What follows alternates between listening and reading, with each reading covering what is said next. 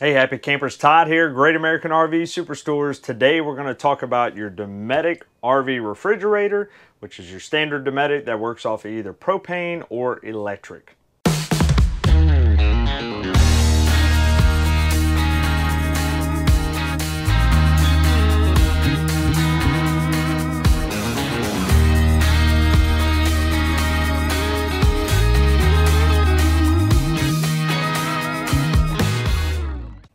So here we have our Dometic standard RV refrigerator, works off of electric, which is 110, or propane.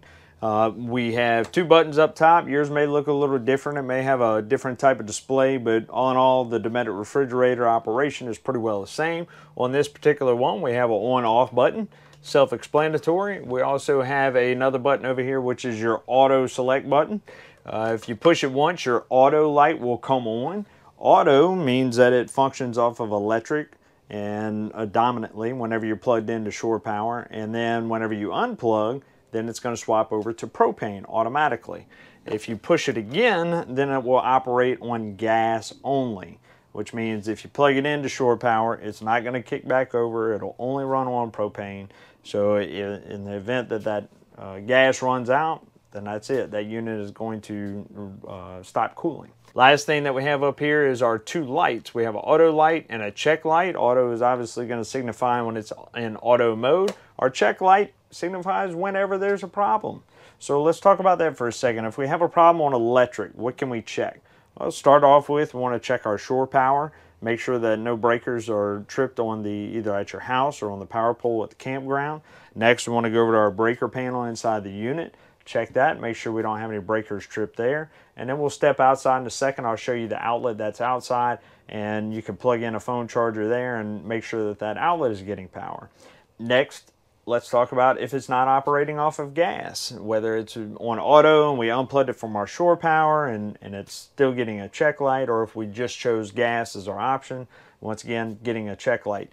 Oftentimes customers are pulling their units out of storage. Most common thing, you have your LP tanks turned off. Well, you turn them on, there's air in the lines. Okay, so the first thing you want to do is go over to your stove, turn your stove on, light it, let it run for a little bit, make sure you have a nice blue flame, cut it off, and then go back to the operation of your fridge by just turning it off, turning it back on, and see if that doesn't fix the problem. We'll step outside, look at a couple things out there that you can listen for to make sure that it's actually trying to ignite, and that'll help you out to know whether you have a problem with air in the lines or another issue. Here we are on the outside of our refrigerator. It's going to be directly behind your refrigerator on the outside of the unit. There's two twist tabs at the bottom here. Turn those, pull this out, and on Dometic fridges, you're going to have this drain tube that sticks out of the grill right there. We want to make sure whenever we put this cap back on that this is sticking out. That way no water drips onto this wood and rots it out whenever your refrigerator drains. So inside here we have our 110 receptacle with the plug-in. That's what I was talking about earlier. You can stick a phone charger in there and check to make sure that you have power there. We also have our 12-volt lines here coming in. There is a fuse on the inside in your breaker panel that goes for this 12 volts. So you could also check that to make sure your board is getting power. From here we have our board, our absorption unit, and we have a gas line here. Our igniter and burner is behind here on our flue tube. Now, anytime you open this up, be careful because all this area can be very hot. And of course we have 12 volts and we also have 110, so be very careful and cautious of what you're messing with back here. Main thing is it gets very, very hot. So the main thing we want to concentrate on when we come back here after we have initiated propane or we've unplugged our shore power is going back and listening for this ticking sound right here.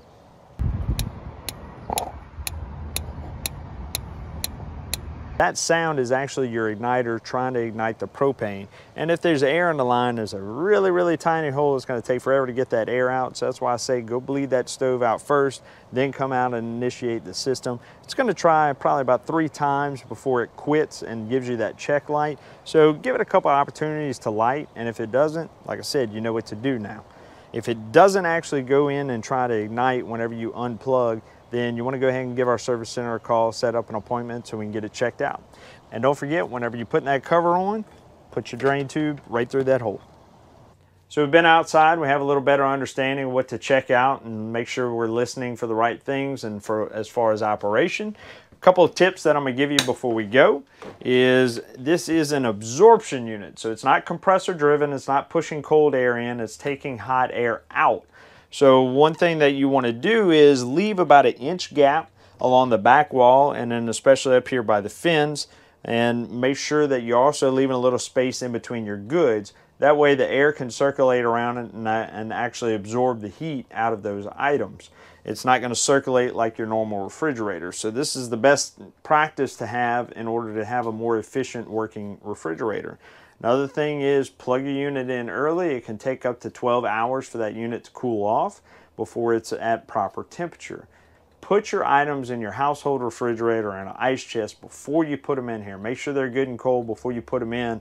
Otherwise, it's really having to start over in absorbing and getting down to temperature. So keep those tips in mind.